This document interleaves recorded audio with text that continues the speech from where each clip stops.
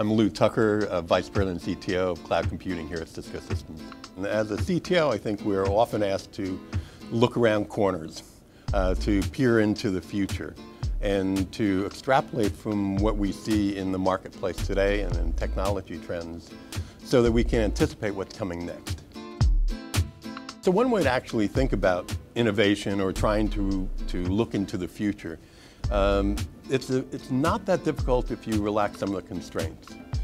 For example, why do we have to rack and stack computers and networking gear and build data centers if we could have somebody else provide that to us?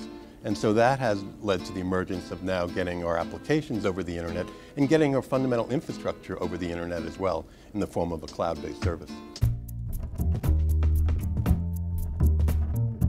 In many ways, I think I've been fortunate because in essence, I ride these new waves of technology.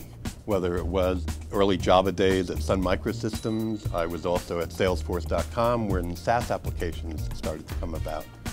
And each one of those has been an interesting experience because we're fundamentally changing the paradigm of how computers are built and how we use them for everyday work.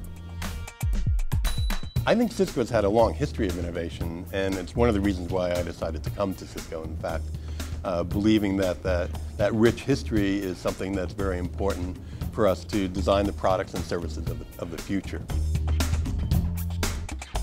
One of the things I think we find is that the market always responds to a need that's present in the marketplace by the customers. So one of those needs was to develop the software that Amazon runs in an open source environment so that anybody could build their Amazon-style cloud. And so Cisco saw an opportunity here to influence that.